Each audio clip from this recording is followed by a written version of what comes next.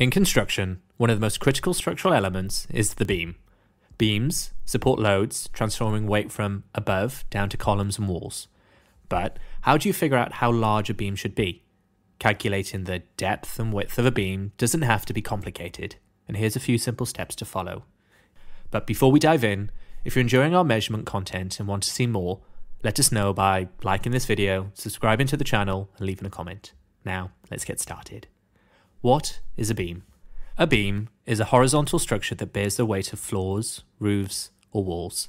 Its main job is to take the load from above and distribute it evenly, making sure the building stays safe and sound. If the beam isn't designed correctly, it could sag or even collapse, so understanding its dimensions is key. Okay, so we'll look at the steps. Number 1, how to calculate the depth of a beam. The depth of a beam is the vertical distance from the top to its bottom. A quick thumb rule is that the depth should be about 1/10 to 1/12 of the span. So the formula we can use here is depth equals span divided by 10 or span divided by 12. Let's say you have a beam that spans 6 meters. Here's how you calculate the depth.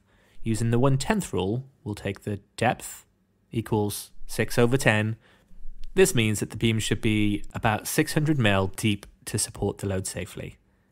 So once we've determined the depth, the next step is to calculate the width. Typically the width is 1/2 to 1/3 of the depth. So the formula here is width equals depth divided by 2 or depth divided by 3. So if our beam is 600 mil, the width would be, using the half rule, width equals 600 divided by 2, which will give us 300 mil. This gives you an idea of how wide the beam should be to ensure stability. Now, for quick and rough calculations, thumb rules can be extremely helpful. These are simple guidelines that don't require advanced maths, yet they provide a reasonable estimate for beam sizes during the early stages of design. However, it is important to remember that thumb rules provide approximate values, so while they're good for planning, you'll still want a structural engineer to verify the design for safety, especially on larger or more complex projects. So the thumb rule for residential buildings is the depth is a span divided by 10, and the width is a depth divided by 2.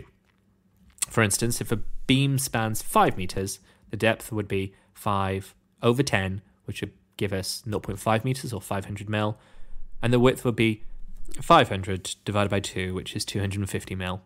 Thumb rule for commercial buildings is depth equals span divided by 12, and width equals depth divided by 3. If a beam spans 8 meters or more, we use the thumb rule for commercial buildings. So in conclusion, designing a beam doesn't have to be too difficult. By following these simple steps and thumb rules, you can get a rough idea of how deep and wide a beam should be for your project. Just remember, these guidelines are great for early planning, but a detailed, precise design is always best handled by a professional engineer. Metroun, a commercial hub to your business.